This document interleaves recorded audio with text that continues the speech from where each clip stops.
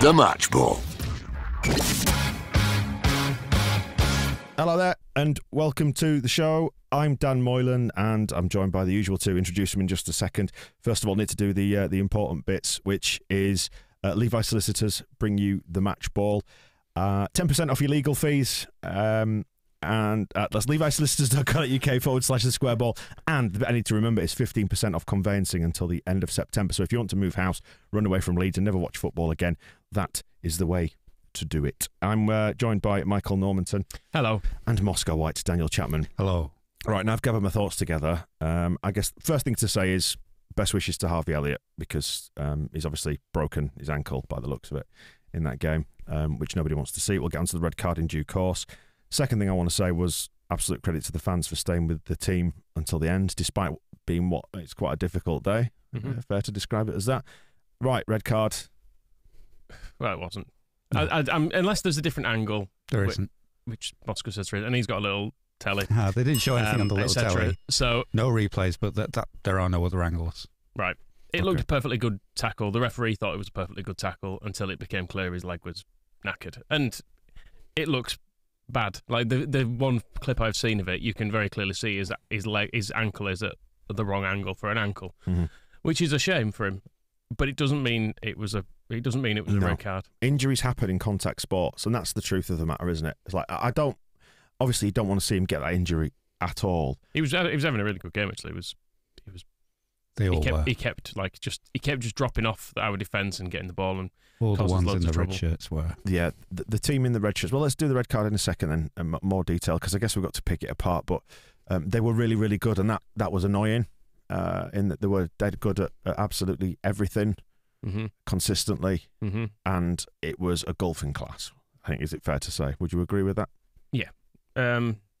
Where exactly it went wrong, I don't know. I thought Firpo he improved as the game went on, but early on I thought he was getting absolutely destroyed by Salah.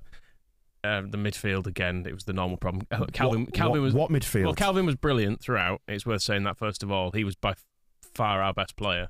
He was actually one of the best players on the pitch, which, given he was on our team, was quite an achievement because we didn't have an awful lot of the game. But what do we do with Rodrigo? It needs to end. That experiment I'm sorry to say it. We all know we're not stupid. Bielsa's not stupid, but we've got to justify having a 27, 29 million pound player in the team. We can't justify not playing him because we're not in a position to do that, are we? How many times can you be taken off at half time before you have to concede that maybe it's best to just not be there in the first place? And I know that maybe the option is Tyler Roberts, and I'm not. I'll hand over to Moscow, the main Tyler Roberts super fan. I'm not even a massive Tyler Roberts fan, but we are much better with him on as opposed to Rodrigo, and that is unfortunate given how much money we've spent on him. I think today was living proof of just the marginal difference in everything that means we are where we are and they are where they are in terms of, I don't know, it's stuff like the decision making, the speed of thought, the accuracy of the passing, just everything that we did today just went a little bit astray, whereas everything they did today, it just seemed like it was planned from minute one. Whereas at times we didn't look like we knew quite what we were doing. And I guess that's to their credit that they forced us into looking like that. But that gap in midfield, was terrifying. I mean, we know we give up a lot of the midfield anyway, but it feels a little bit like, to me, people have just worked out what to do there. And because we are marginally inferior. We're not marginally inferior. We're loads inferior, but they are the recent European champions and the recent Premier League champions. It's not fair. No, it isn't fair. It's not our fault. It's the Premier League's fault, and it's their fault. And I always feel like when you're talking about Rodrigo being a £27 million player or £29 million player, and he has to produce for us, there is that pressure on us. Whereas, how many £27 million players have Liverpool got? That seems like that's probably a baseline. Did they pay that for Oxlade-Chamberlain just to sit on the bench and get an injury? I know, but what you're going to do is you're going to sit here now and tell me this is the way that the Premier League is, and we just got to suck it up. But it's shit. And it makes it not enjoyable, and it makes you walk out of a football game feeling massively subdued because you've got no chance, have you, against the system as it stands at the minute. I think some midfielders would help though. Yes. Even if I don't know where Adam Forshaw was, but I think the thing with Rodrigo is he's occasionally quite good in transitions when we're attacking and stuff. But in a game like that one, where you're pretty much under the cosh, having someone who's willing to just hold the ball in midfield for a little bit, like I'm talking 5-10 seconds, it does help. And like just trying to attack really quickly, and then you're just getting the ball taken off you really quickly, and then they've got Salah and Mane and Jota who they can play it to. In the build-up to this, I think it was Bielsa did identify that it's when we lose the ball in attacking transitions that we put ourselves under pressure, and the number of times in that first half that you saw it, and you know, Rodrigo wasn't the only one, but he was massively obvious as being a guilty party. There were moments when he looked really good, and he did some really good stuff, but what I'm talking about, the marginal stuff, Moscow, I mean, like Rodrigo just being half a second too slow, yet still having good ideas, or just turning the wrong way in a situation, just those little tiny decisions that, you know, add up and make one big massive golfing class. It just feels like that's what we saw today. That's why they won the Champions League. Yeah. And we didn't. We were in the Championship while they were doing that, from memory. And Rodrigo, yeah, I think the best thing he did was the cross that Ayling tried to Huddersfield in, but it went off his knee and into the south stand.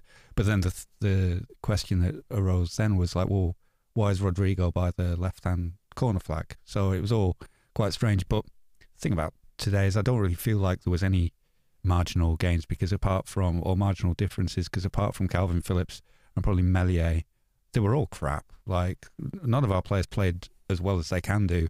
And how much of that is to do with them being off it, and how much of that is to do with Liverpool's level, we'll probably find out against Newcastle rather than today. And that's the sad thing, though, isn't it? It's piled more pressure on Newcastle for one thing, which is something Phil Hay keeps saying to me. He's saying, like, if we don't get anything out of Liverpool, suddenly that looks massive, doesn't it? And I mean, Newcastle as well is going to be a lot harder without any central defenders as well. Yes. Because Llorente went off with a hamstring injury. They tend to be not particularly short injuries. You're normally talking about 3 or 4 weeks as a minimum, aren't you? Forshaw's injured as well.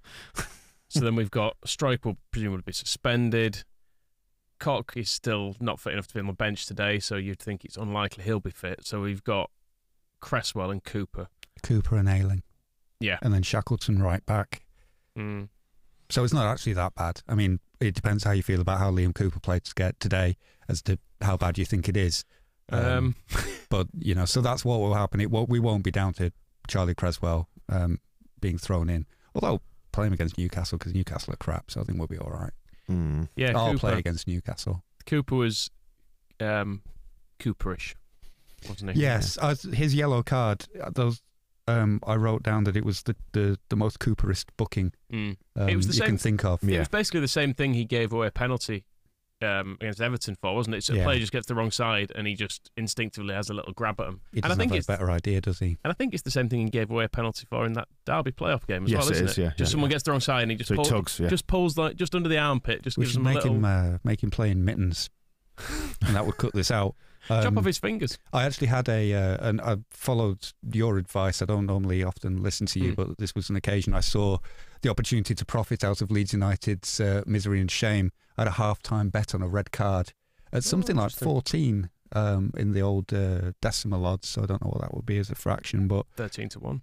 There you go. I hadn't counted on it being Struijk. You assumed it was Liam Cooper. I'd assumed it would be Liam Cooper was going to go, because he was very close to one.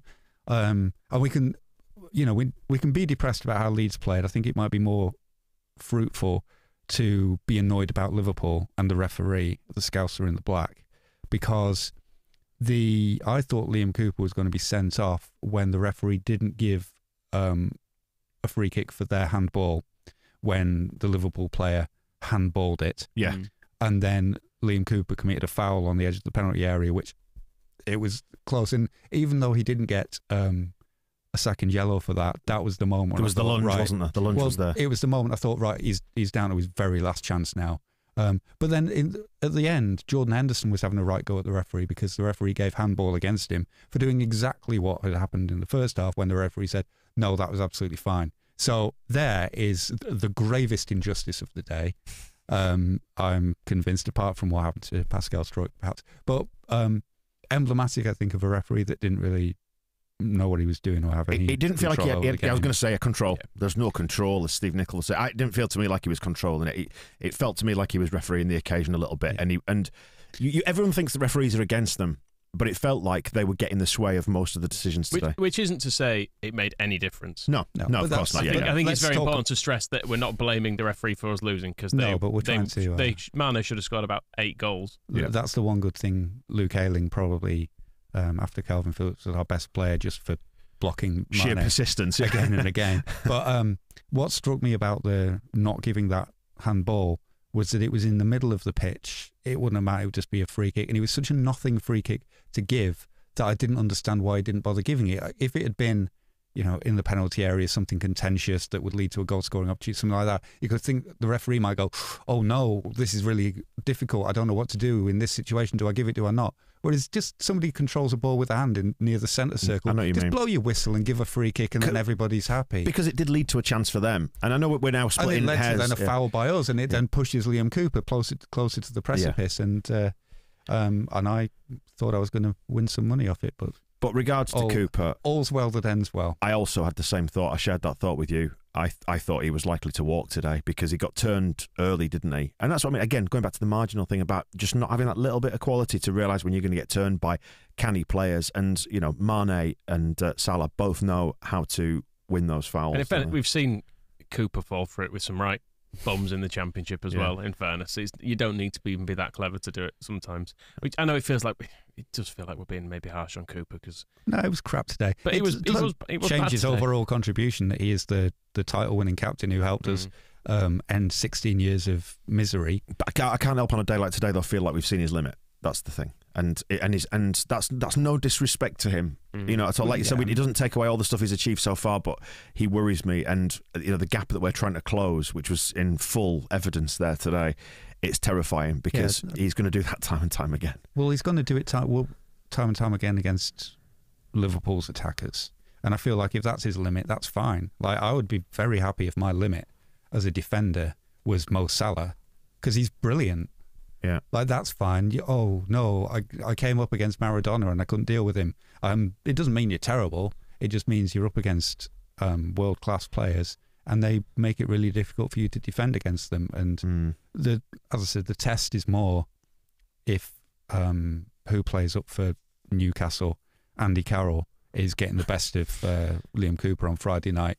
Then you're seeing his level is below where it should be. But if his level is not quite being able to deal with Mo Salah. It's not just that though, but like the second goal, like I said to my dad, I said, look, at 35 minutes, we just need to get to half time here at 1-0 and hopefully they'll sort it out at half time. That was my hope because we were getting completely mullered in that first half.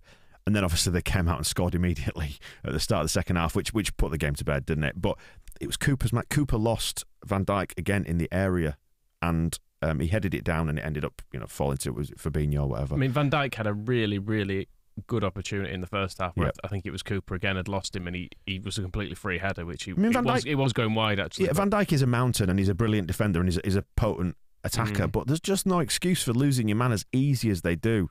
Yeah. The actual goal, I've no idea what really happened. Bamford's block is weak. Yeah. So it ends up giving 2 chances to whichever Scouse player. Noted Scouser Fabinho. Noted Scouser, yeah, scored it. Yeah, it's dropping and maybe you want to swap those situations round because I can imagine if Cooper had been there, he would have charged at that ball and cleared it out and probably given away a penalty, I don't know. But Bamford being an attacker is not full-blooded into the clearance and so it kind of hits him and then goes back to who is this person that scored? Fabinho, was him. Yep. And then he sticks it in the net while Mane is offside. I mean, that didn't matter in the end. But I am desperate to cling to... Just something. Well, there's lots of things. I mean, there wasn't lots of things. My main takeaway from today, apart from... Because I'm kind of 3-0 to the European champions of recent years seems about right. I can't really object to that in our second season in the Premier League and given the comparative levels of investment. So the Jurgen Klopp's behaviour ends up being the thing that came out of that is dominating my thoughts around the the red card, because I don't know how much of it came across on TV or how much was visible in the other parts of the ground, but he was basically offering out all the Leeds fans behind the bench while the medics were still running to Harvey Elliott on the pitch because he seems to think nobody can dare do anything. Somebody suggesting he was screaming. Yeah, well, because this is the thing I'm thinking about. I'm bored of dissecting Liam Cooper. The tackle happens and it's a clean tackle, but then I noticed it seemed like Struijk's other leg had been left behind and had hurt Elliott. And then they didn't wait for the referee to stop the game. Physio started running straight on. Klopp started running straight on. And my first thought when I saw that was, you're not allowed to do that. The game's going on. You can't all just come running on the pitch. And I think all the fans behind the dugouts started saying, you can't do that, loudly, forcefully. And then it very quickly became clear, because you think, well, why are they all running on the pitch? Oh, this must be pretty serious. And then it started to sort of spread through the West Stand, so we're quite close to it. Spread through, like, oh, something's maybe gone off here. And then there's that confusion, because at one side there's a game going on. Yeah, and we all kind of went, oh, what are you stopping it for? And then we realised. Exactly. Yeah. And so it's understandable from everybody's point of view that because it's a serious injury, they've gone on straight to do it. But because the fans behind in the stands don't have a close-up view of what's happening, they're all just confused. Why is this running on the pitch?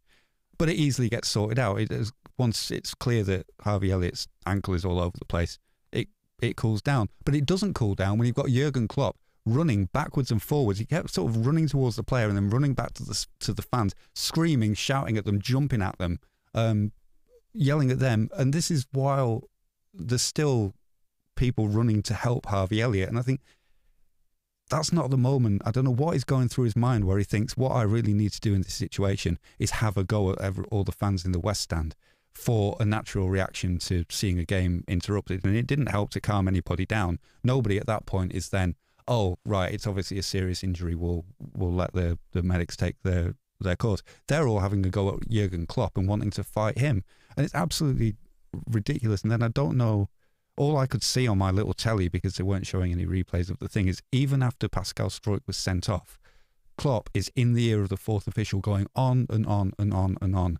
And I can't even begin to imagine what it's about. Did he want the fans sending off as well because they didn't react the way he wanted? Did he want more Leeds players sent off? Does he want, I don't know, do we have to stop the game until they put Harvey Elliott back together again and we play properly? I just don't understand what more he wants in a situation where the medics have been allowed on immediately to help him and he couldn't have been brought any more help any more quickly. And then the player who didn't even do anything wrong, there wasn't a foul given, has been sent off.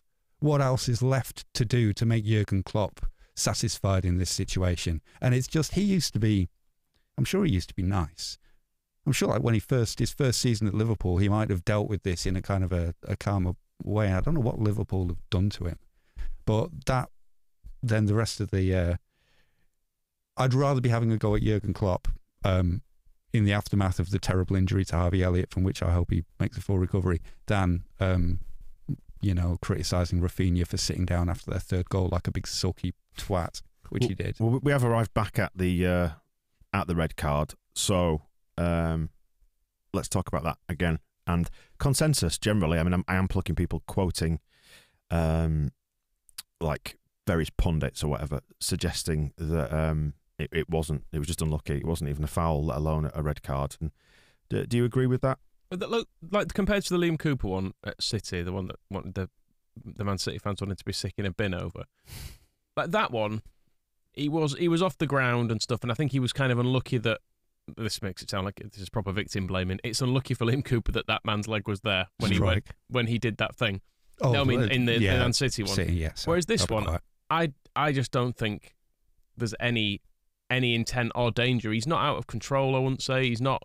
Both feet aren't off the ground. He's at the side of him when he kind of slides in and hooks the ball out. I just think it's unlucky. I can't see it any other way. And obviously, if it happens to one of your really good young players, you're really upset about it, and that's fine as well. I can see that it was obvious from Mo Salah's reaction instantly that it was pretty grim what had happened to him. Yeah, he was holding like his head in his hands when he walked away. That kind of, you realise it's serious. But it's just an accident. It's all I can see it as. I wouldn't ever want Pascal Struijk to not do that again, because I just don't think it's a foul. And I think in a physical game where you have to, it is a load of like 10 to 14 stone men throwing themselves around at each other, occasionally stuff like this probably does happen. It's that directive that they're allowing a bit more physical contact as well. That's it's running counter to that, isn't it? I don't think it was a foul last season either. I don't think it's ever a foul, and the referee didn't blow for one. It was just. So why was he sent off then?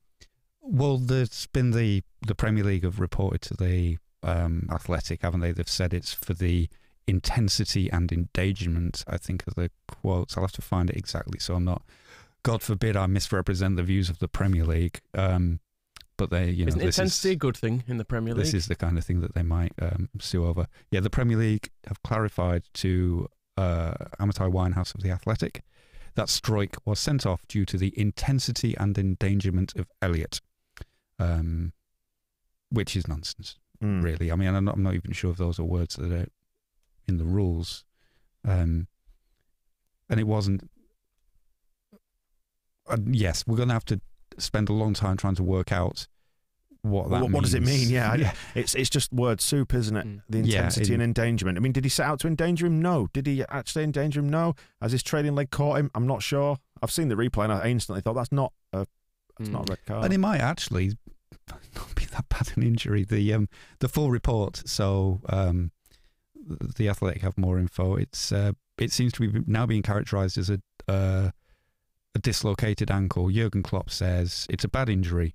Ankle. I heard it was dislocated. We could put it back. He is in the hospital. Elliott has already posted on Instagram before the match had finished, saying thank you for the messages, guys. Road to recovery. I mean, I wouldn't like a dislocated ankle. I think that hurts. But I remember that. Do you remember that video of a footballer? It's a female footballer, and she punches her knee back in after it dislocates because she's gone. What's it? Lethal Weapon, the film, isn't it? Riggs. I think it's a regular injury for her, and so sometimes her knee just pops out, so she punches it back in and carries on going.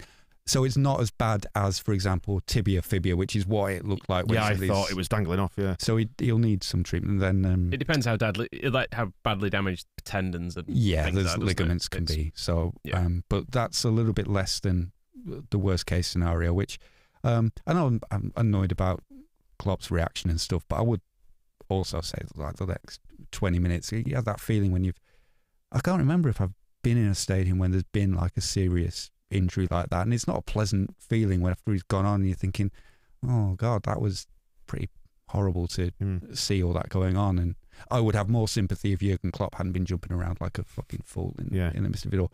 The Athletic understands that Struijk's tackle was deemed a serious foul play due to the intensity of the challenge and the endangerment to Elliott, hence the straight red card.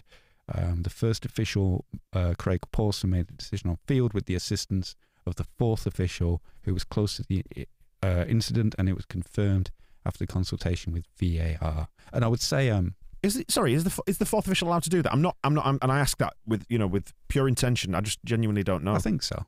Okay. I mean, I would say that's fair. I don't agree with the outcome, but I think that's fair enough thing to do if the fourth official is standing right there when it happens. If the referee's going, no, I refuse to take your. So, but what I'm saying is that if the ref hasn't seen it or has deemed it all right, that's the point of VAR, isn't it? You don't. You're talking about another subjective opinion there. The point of VAR is it's the record of what happened. That's a subjective opinion as well, though. No, but if they said come and look at it on the screen, and then at least the referee can. That's the point of it, isn't it? To go and verify. They did consult VAR though, so I think they've said to.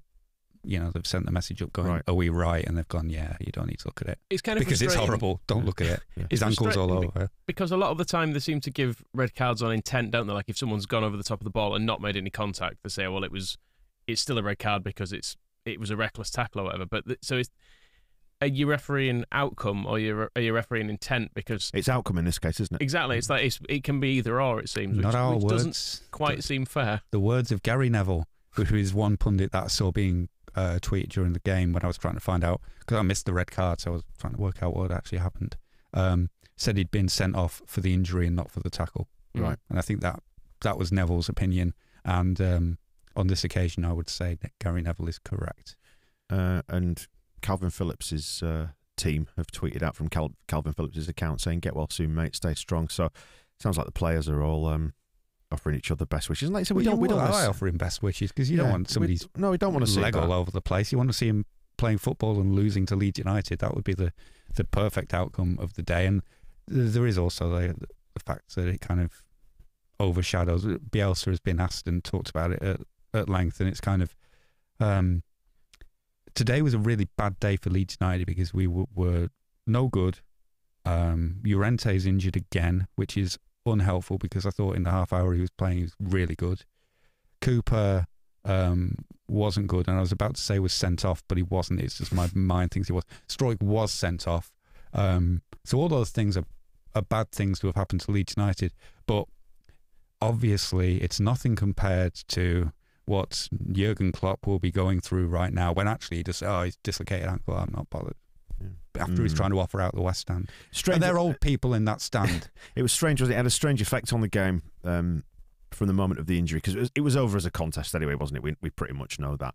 We actually ended up having more opportunities when we had 10 men, albeit at the cost of looking completely porous at the back. It added a strange dimension to the game. They could have scored about another 5 after the red card, but it made us look more threatening going forward, weirdly.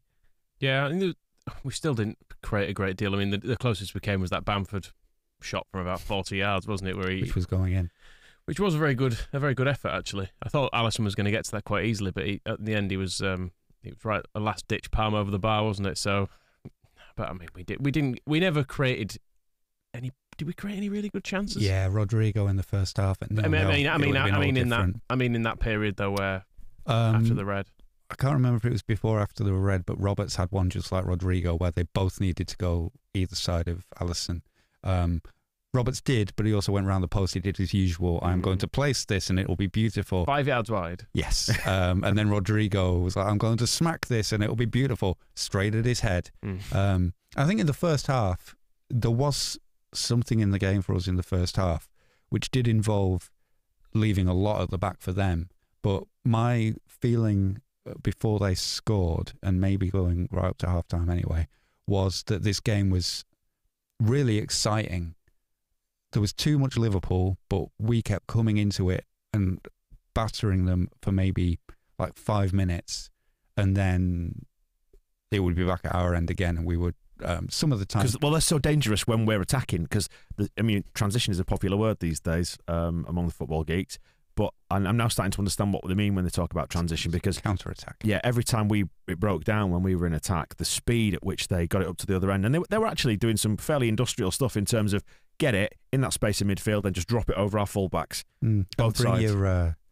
Bring your central defenders up with the ball as well, because then they have an overload, and we have people are trying to mark. And the first goal, everybody kind of gets lost. Firpo doesn't notice that Alexander-Arnold, or maybe does notice and doesn't care, but Alexander-Arnold is unmarked over on the wing. Llorente is kind of in between nobody and nothing, and then kind of realises he should be on Salah, but Salah's already ahead of him, and that's when just pulling Alexander-Arnold is and I think that I would from looking at the replay, Firpo was quite slow at getting back after Alexander-Arnold. Once he'd gone round him, you're looking at him saying, oh, chase him then. He worries me. Well, Barcelona's an easy team to play for because you just give it to Messi, and he didn't play for them very often. I think the gamble with Firpo, and I say that in the sense that every time you sign a player, it's a gamble, but the way the odds are with him is he was really good at Real Betis, and then he's kind of had some nonsense time at Barcelona, and if they get him back to the player he was then, with all the new stuff that Leeds will give unto him, he'll be brilliant. What are we, 4 games into the season? It's not happening yet. He just looks like, the note I've made is that he looks every inch like a player who's only just met the rest of them. That's still how he looks. Unfortunately, Dan James had the same. Hey, we saw Dan James. Woo. Yeah, fucking rubbish, wasn't he? No, he was. But I think the same applied to him. There was points where he was between 2 Liverpool players and looking for somebody to tell him which one to mark, which natural when he only turned up from Welsh duty 2 days ago, didn't he? So it's not surprising he doesn't know what he's doing. But I thought James was fine, wasn't he, when he came on? I thought actually Harrison was a bit unlucky to be taken off because I thought he was better than Rafinha, I thought today, but I guess Rafinha has a bit more. He's got threat about him, hasn't he? Yeah. But we got sulky Rafinha, didn't we? He was sulking today. There were a couple of times when he was caught offside and stuff as well because he couldn't be asked running back, and there was one where they were breaking and he should have just followed Mo Salah, but instead he just sort of went losing anyway, and that was annoying. And the third goal was he just stayed sitting down for ages until the ball was basically back on the centre spot. Both teams are in their respective halves, and he's like, "Oh, I guess I'll play the rest of the match then." Fine, little flounce. And he can do that because we know his personality from the stories at Rome, when he's all about winning at all costs and he hates losing, and that's fine. But then when he had a chance then to, in injury time, to put a cross in towards Bamford, I think it was rubbish. So you can't have it both ways. It's kind of, I will indulge players doing things badly. My support of Tyler Roberts is a absolute test case for that. But not with the other side of it. You can't throw a massive attention-seeking sulk and then also not be the best player on the pitch. Basically, it can't work like that, unfortunately. I mean, he put the work in, and that's one of the important things as well. He's still putting the work in even at the end, you know. Yeah, to an extent. When we were getting absolutely, when we were hammered. But Jackie, I would agree. Our best moments, in fact, in the second half came when we were switching to Jackie Harrison, and that first touch is obviously beautiful. There was one, probably maybe the best bit of the game for us, when he, beautiful first touch, beats his man into the box, Stuart Dallas. Kind of went behind a pillar, but I got the impression that he did like a full Diego Maradona turn into some kind of Zidane move, came out of it like Messi. And that was then, I think, what led to Tyler Roberts' shot going wide from memory. That bit was good. And best move of the game. The frustration with Jackie was that he didn't keep taking Trent Alexander-Arnold on, because in the first half he dribbled round him brilliantly and almost set up a chance for Junior Firpo. So we did have some good openings in the first half, and they came when Jackie took his man on, but then he spent so much time looking inside and trying to cross to Rafinha, trying to find him on the other wing. And I don't know if Bielsa has said that the way he set Leeds up didn't help our attackers to shine, and I wonder what the instructions were and whether they were different, because Meslier not releasing the ball quickly was another feature. Didn't he looked frustrated by that though quite often, because there was never an outlet? Well, there was one, but he saw Rafinha towards the end of the game, and this is two grumpy people then, but Rafinha starts running after a Liverpool corner. Mellier's caught it, and Meslier sees him, is about to go, and then goes, no. And Rafinha keeps running. He's like, well, do it now. Yeah. And he ends up almost in their penalty area. And then Mellier's just, Luke, le ballon. I'm just looking at the stats. We'll wrap it up in a second, but I'm just looking at the stats LUFC data have posted. 56% possession to Liverpool. Shots 9 versus 30. 9 on target, 4 for us. 5 big chances. There was 24 chances versus 7, and this is the big one. Final third passes, we did 55. They did 106. There was a point in the first half where it felt like they had a 5 or 6 minute spell there where they basically created a chance every single minute, and it was really hard to watch. I was just like begging for half time at that point. I was thinking, how on earth are they not further in the lead here? Yeah, the number of red shirts in our penalty area at some points towards the end of the first half, and there is some credit to be had for Leeds because the blocks, Ayling in particular, but Cooper even did get some good blocks in to keep them out when we were under that much pressure. Maybe, in fact, I'm turning credit into even more frustration. We could keep them out when we were under that much pressure, when there's about 20 Liverpool players in our box, and then the first goal we just get turned by Trent Alexander-Arnold on the wing, who you should know about, and the second goal is just shit defending at a corner. So it's kind of all that effort put into stopping Sadio Mane from scoring and getting block after block and tackle after tackle in at the very last ditch, and then you toss it off for 2 shit goals, which is a disappointing one, and then the third one didn't count. Well, go on then, let's wrap it up. What do you have to say about that overall? Shite. Moscow. Let's beat Newcastle. I think we need to, don't you? Well, I mean, yeah. It'd be nice. We need some points. Prefer it we when need points. We do, yeah, and I always prefer it when Leeds United win games. But yeah, let's win. I mean, I thought we'd lose today. It was you two being bloody positive. Well, I thought we'd lose. I just hoped we'd win. That's the difference. I can accept that we might not win against really good sides, and that is frustrating, but sort of also okay sometimes. I think there are underlying concerns though after today. When in terms of the midfield, we don't have a midfield. Yeah, that is and it's like it's glaringly obvious. And I'm an idiot. I'm an idiot, and I can see it. Yeah. So I mean, at the moment, Tyler Roberts seems to be the answer, and the old what is the question? If Tyler Roberts is the answer, how much more solid did we look in the second half of last season when we had actual midfielders in there? When we let's say had Dallas, Click, Phillips, we'd have top perm at 2 from 3 or whatever. I don't know where Dallas has to play on against Newcastle. He might end up at right back potentially, or Shackleton will be there. Ayling will be central defence. It'll be Dallas in midfield. Firpo left back will keep playing there until he gets good. Maybe Click will come in instead of Rodrigo, or you just keep take him off at half trying time with Rodrigo and take him off at half time, or you start with Tyler Roberts and say, well, let's see. I think Tyler Roberts. I mean, I don't want to talk about Tyler Roberts because we always do. I don't think he's made any game worse so far this season when he's come on. So why not start him in a game and see if he can justify that contract? And that's that's kind of one of the things about the season to come is, we're not winning the league. This is probably news, not news, but the extent to which the team that starts the season will be the team that ends the season, because will Tyler Roberts take Rodrigo's place? Will Shackleton take Ayling's place? Will Charlie Creswell take over from Liam Cooper? Are Gelhardt and Greenwood going to come into the team? Somerville is quite clearly second choice.